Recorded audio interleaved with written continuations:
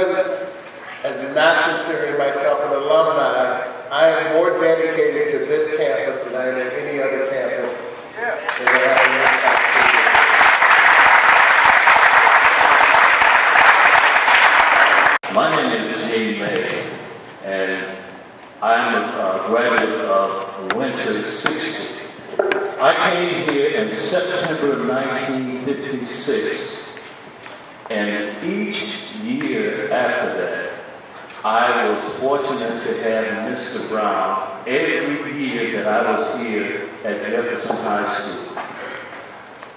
We had a very good relationship because I was a singer. I don't sing anymore, but a lot of things that Mr. Browne taught us.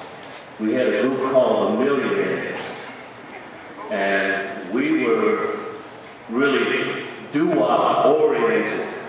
But Mr. Browne said, "Jimmy, never stereotype yourself to one particular kind of music. Be able to sing for any occasion." And after he said that to us, we prepared ourselves and we could sing for any occasion. This book had 29 references to Samuel Browne in the index. My complete interview, which is about 400 pages long, it takes the form of questions by Steve Esor and my answers. In that book, there are 6 pages on which Sam Browne is discussed.